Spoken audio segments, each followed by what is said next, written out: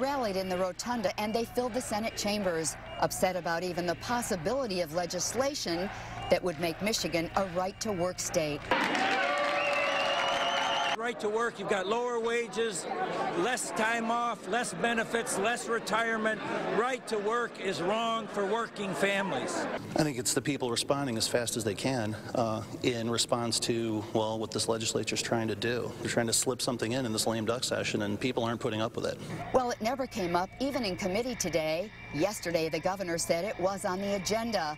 And tonight, a spokesman for the Republican House Speaker says, there are serious discussions occurring with the Speaker of the House, the Senate Majority Leader, and the governor about whether having freedom to work legislation is the right thing for Michigan and if this is the right time to do it. The question for those opposed and even Democratic lawmakers is, when will they see it? This would be the most divisive thing this legislature could tackle.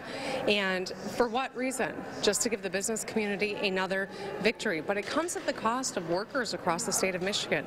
I think it's a joke. I think it's pixie dust and a fairy tale. The momentum seems to be on the side of the folks that want to make this happen. So the people from all over the state are here to demonstrate that it's bad public policy and we shouldn't be doing it in this lame duck session. No one on either side was surprised to see the demonstration today. Those opposed to right to work are clearly passionate about not wanting this to happen. The governor, with one sentence, I will veto right to work, can bring Michigan back together, can get to focus on jobs and revenue and a better Michigan for everybody.